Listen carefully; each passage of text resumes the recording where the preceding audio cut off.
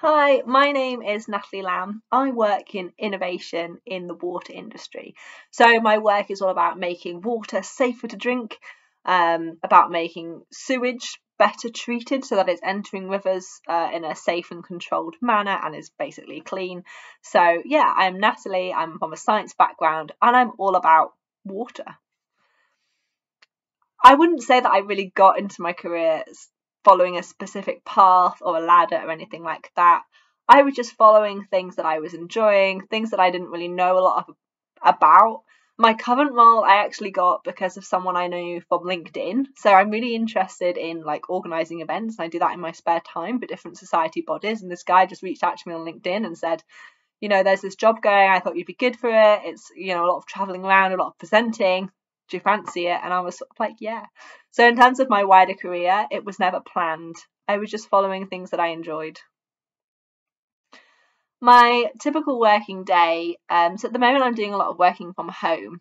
But my work innovation, it's all about getting out and speaking to people. So I go to conferences and I go to these conferences, I go to events and I give presentations to lots and lots of people, like sort of, maybe 50 people, maybe hundreds of people, maybe internationally. I've spoken in Mexico, I've spoken in Toronto and Canada. I love sort of speaking about the work that I'm doing.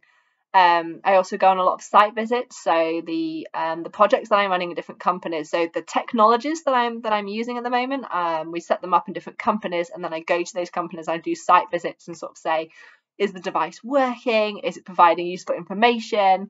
Is it doing what it's supposed to do? Is it improving people's water, or is it not? So my typical working day, sometimes I'm at home and answering and receiving like a lot of emails from people to say, the trial's working, what's the sort of days that we're getting by. And some of the days I'm out and about and I'm traveling. So like next week I'm doing this big old travel. I'm going like to near Manchester way, and then I'm going out to Scotland and then back down by Newcastle and back home where I live in the east. So yeah, sometimes a lot of travel, sometimes a lot of office work, but I love the variation in what I do. That's what I'm really interested in. What was I like at school? So at school, I was super, super quiet. Like I barely even spoke to my friends. If a teacher asked me a question and I knew the answer, no way would I put my hand up and actually tell them that I knew the answer. So you might be thinking, how is it that I'm this sort of person who's going around the world presenting at conferences and things? I think the answer for me is I really, really slowly came out of my shell quite a lot. It's one of the greatest achievements of my life, I think, is going from this person who literally never spoke at all at school. Like I could get away with murder because I just wouldn't speak to anyone. To this person who's now able to get out there and speak to people and present, and at conferences and things, I'm the person going up to people who I've never spoken to before and saying like, hi, how are you doing, are you okay? Because I know what it's like to be that shy person who doesn't speak to anyone, I think. So I sort of take that on board when I'm speaking to others. I'm really proud of that. How has studying an A level in science helped me in my career? So when I was choosing my A levels, I just really went with the subjects that I was interested in, and that I enjoyed. I didn't really have a career pathway in mind. Like I wanted to be all sorts of different things, all sorts of different stages. At one point, I wanted to be a doctor. At one point, I wanted to be a teacher. At one point, I wanted to be a scientist. I had no idea what it was I actually wanted to do. But yeah, I took my A levels. I took biology as an A level, as well as like English language. I took sociology. I took psychology. I had a lot of like different interests.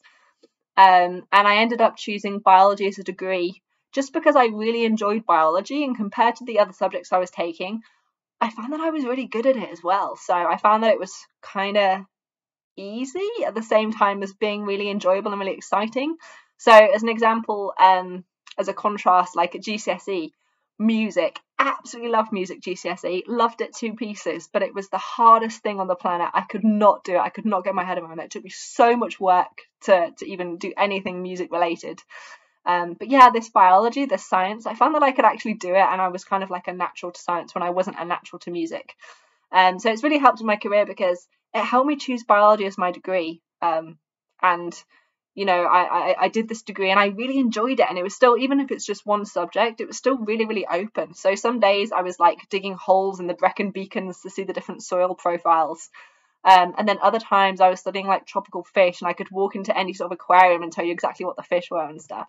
So I think choosing biology really helped to sort of like narrow my interest, but not really. It's still like a really broad topic.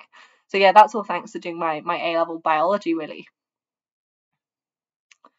The transferable skills that I need to do my job, presentation skills are really important. You've got to be able to speak to people. You've got to be patient. Sometimes people don't reply to you, and you've got to be patient. You've got to wait a while. You've got to be friendly at all times. Because at the end of the day, I've got this technology. I'm trying to run all these different projects and all these different companies, but that's not always their primary aim. Do you know what I mean? So I've got to make sure that I am friendly, I'm patient, I'm speaking to people, having a chat with people. These are all really important skills. I've also got to be super duper organized. And again, like if I was talking to my school self, I would never in a million years believe I'd be this organized, because I could never even remember what day of the week it was, what subject I was supposed to be going to without the help of my friends. Like my friends would call me Little Miss Scatterbrain. But now I'm super organized, so I always know what projects are running in what companies, who the people are that I need to be speaking to run those projects, where the locations of the site visits are, because otherwise I just set off driving and get lost in the middle of nowhere. So yeah, I would say that the organization, the being able to present and be friendly and be positive, and being patient, I think those are some really important transferable skills in my job. And finally, my best piece of advice for young people would be, don't worry too much about your future career. You're young. Even so I'm 28 now, right? I'm a scientist, I work in innovation and water, but I'm literally one of the youngest people in my field. And a little while ago, sort of 6 months ago, I didn't have a job and I was looking for a job and I didn't really know what I wanted to do. And I had all these requests, I had all these offers from people like working in the power industry, in oil industry, and it's never too late to change career and to be working on something different. And even though you're coming across as one particular personality right now, it doesn't mean that that's all you have to be. You can do absolutely anything with your life and anything that you choose to be. So I would say, even if you're dead set on something now, even if everything completely goes to pot, everything gets screwed up, it'll all be okay in the end. So that's me. I have been Natalie Lamb, a scientist in innovation in the water industry. Thanks very much for hearing me talk today. I hope you enjoyed this. Thanks. Bye.